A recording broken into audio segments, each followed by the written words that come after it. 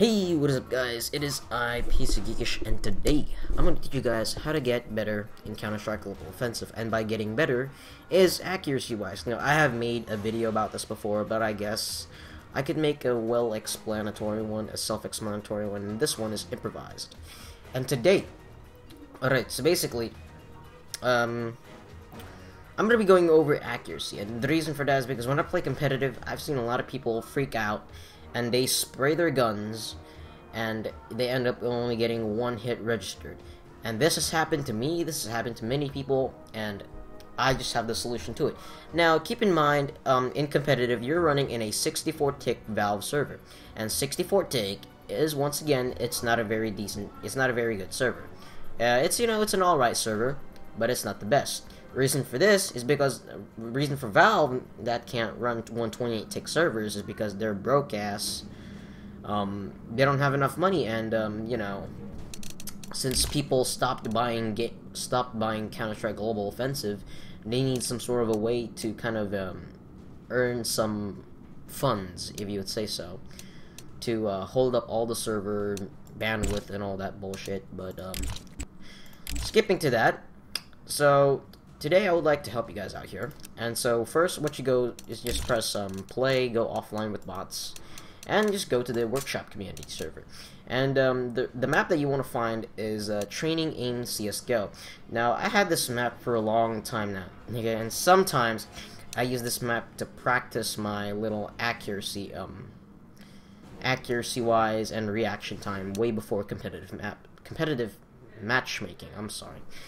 Yeah, but I do this seldomly now because I feel kind of pumped sometimes and making a mistake of playing with scrub teammates.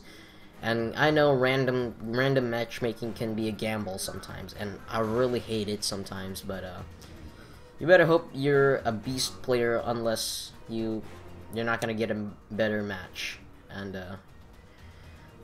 skip all that gibberish talk, let us continue. Alright, so the first thing you want to do is you want to press view workshop and you type in training_aim_CSGO, and the producer that made this map is Catus, or Steam name Skyla. Okay, so that one you might want to download, and this is the legit one. So this one works, and once you download it or subscribe to it, you just press go. And the modes, that doesn't really matter. I recommend playing casual because it is more better. No bots, etc., etc., and you just launch the game. Alright, now I'm gonna run through the map course and now, but that's because people have been getting trouble. You spawn them, and that's a cool and it has something to do with developers console. That's one thing, and yada yada yada. Let's get this over with.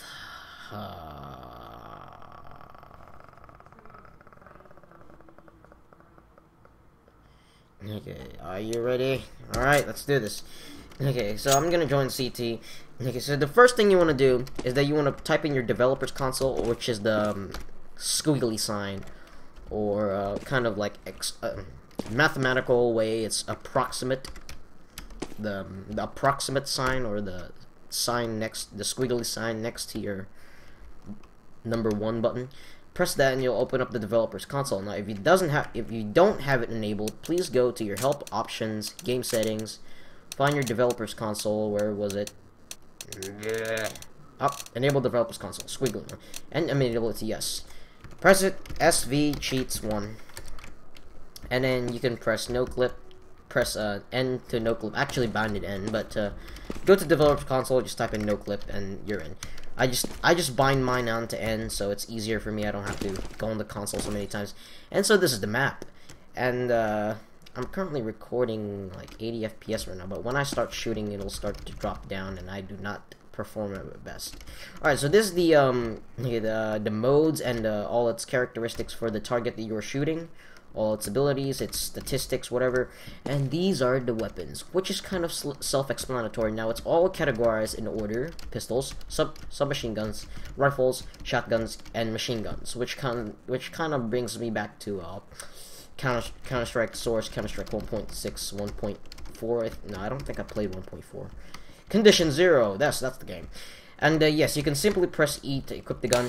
Okay, but originally the guns will drop, so you have to drop your current weapon to get the other weapon. And I would choose the Deagle, which is my favorite. My favorite pistol to use at some point. And these are all your list of weapons, and so you can choose what weapon you want to use. At this point, I'm going to use the M4A4. I don't see the M4A1 here, which I don't get unless you have to go to your like inventory and then M4A1. But enough chit chat. Let us continue. All right, so the side of the target, I don't think you want to mess around with unless you really want to go hardcore and set up your target as head. But the default setting is 12R, which I guess the R stands for I don't know. So all I know is that the head is the smallest, and let me demonstrate to you guys what the head looks like. So that's the head, and that is really small. And you also have now you guys may notice this, but the targets pop out and pop up. It's kind of like a whack-a-mole. So what you're basically doing is playing whack-a-mole in CS, except it gets you better coordination and your accuracy improves. But you have to be real fast. But in this whack-a-mole game, you can adjust on the delay and the amount. And you get to also adjust the duration of the target.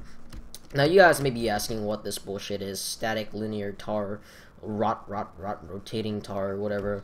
If you're going for a classic fast aiming, which is this target popping up, popping out, popping up, popping out, then you might want to forget these. You want to scratch that. Just focus on the top one. And so usually for some beginners I would start for infinite time, because so you'll get the feel of it.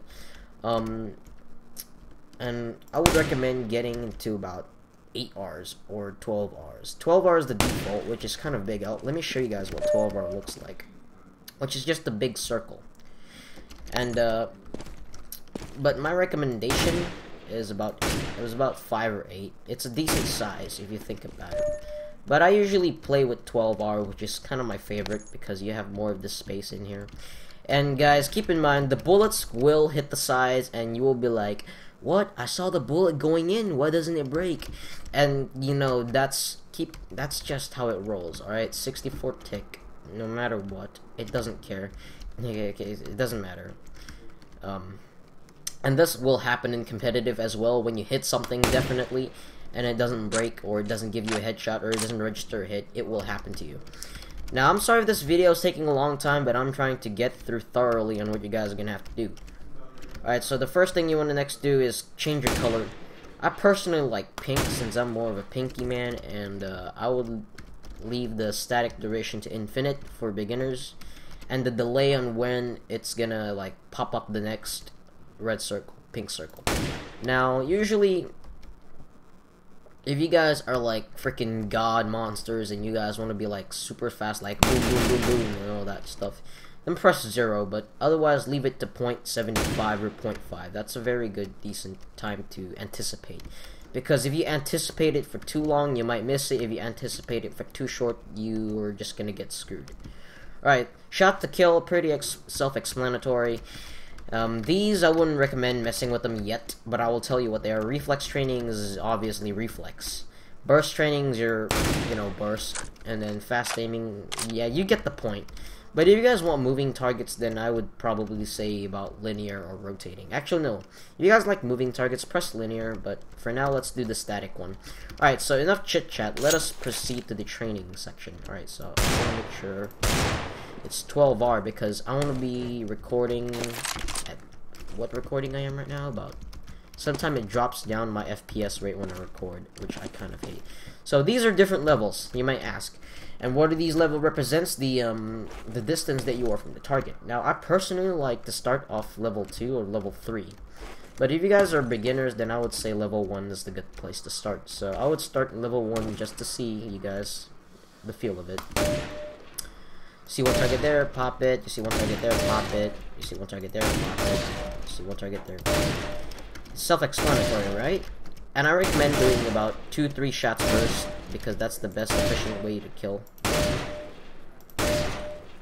I'm sorry if I'm not doing my best right now, because I'm really having... Hold on, real quick. Just gotta reload.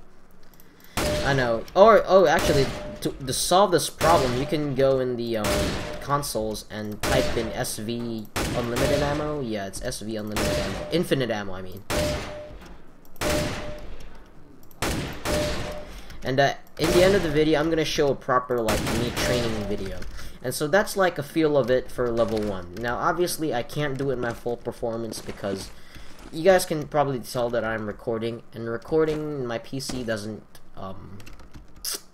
record always in like 60, 80, 120 FPS, which kind of sucks, to be honest with you. Alright, so the next thing we want to do after you train, you want to keep training, select different weapons that you need to get better in. Now, I personally prefer to use the same weapon over and over for a few times, so just so you get the feel of what it's like. And the motto there says train hard, go pro, which I agree to. And let's try it with the Deagle for level 1. Oh wait, before that, I gotta go SV infinite ammo. That would be a good command. And you guys may notice that I'm strafing in this video because I've always liked to strafe during my training, which kind of gives you a little bit of challenge because you have to recover and you'll have to shoot at the same time. So once you recover, you immediately shoot. But usually I do short strafing or stutter stepping. But at this point I can't stutter step that much because of my not lack of mobility, but the FPS rate right now is screwing me up. That was a fail.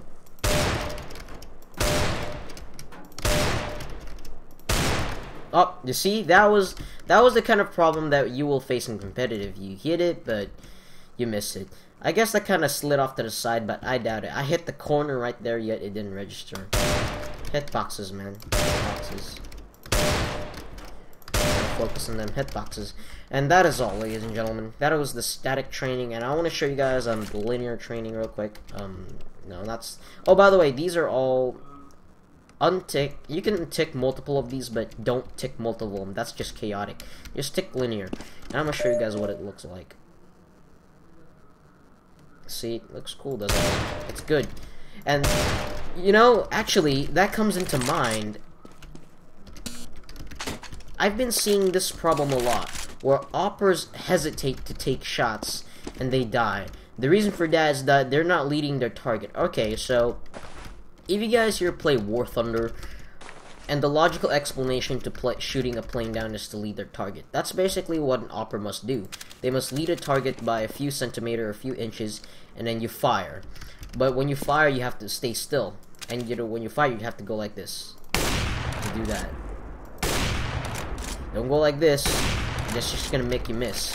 When you fire, when you're sure that you want to shoot, stop your mouse and immediately shoot. But you gotta have good timing for that. Alright, and so linear target duration is infinite, I would say, for beginners. And speed is okay, now you guys may be thinking, well, what the heck is this? Speed 150, 250, 200, and I will explain that right now. Alright, so forget about God and random. Now, random is just utterly chaotic, because it does give you God, but the thing that I want to show you guys is that, okay, so I guess if you guys play Counter-Strike long enough, or watch some videos about how running works, and you have the debug consoles on, the 250 and the 150 thing is your running speed, and so 150 is walking, and I will match that up. Really, it's 150, right? And I will show you guys right now. I want to get rid of this target first. That's not helping. I need a vertical. I need a horizontal target. I need a horizontal target. See? This is walking speed right here. 150 is kind of like walking speed, except it's a little faster.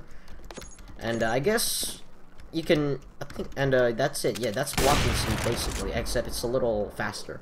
And 200 is about the speed of running with a Negev, as I will show you.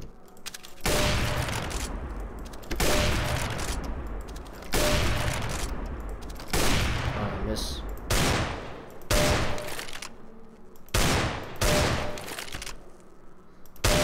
And that's all. And 250, actually, no. 200 is not running speed of a Negev. I am sorry. 200 speed is like with the, I guess a Deagle is 215, so it's kind of like the Deagle, except the Deagle is a little faster than 200. And what weapon can you run with 200? I'm not sure. You guys, if you guys, I recommend you guys to Hatton Games. He will give you all the information that you need to know. So all I can tell you is that running with the Desert Eagle will cause you 215, which means this is the kind of the speed, except the Deagle is a little faster. So, you know, that's about pistol speed, and this is knife speed, guys. 250 is running with a knife, as I will demonstrate. No, I don't want a vertical. I wish you can disable this. Alright. See? As I'm demonstrating, 250 is a knife speed. Alright, enough of that. So I guess you guys understand the linear target. But the rotating target is the one that you do not want to start messing with. I wouldn't really recommend this if you look at it. It's just swirly, you know, it's just going in a circle, that's all it's doing. But I guess it's kind of fun to mess with. Anyways, I guess I've trained you guys enough, and I will now show you guys a clip of an actual training scene, maybe.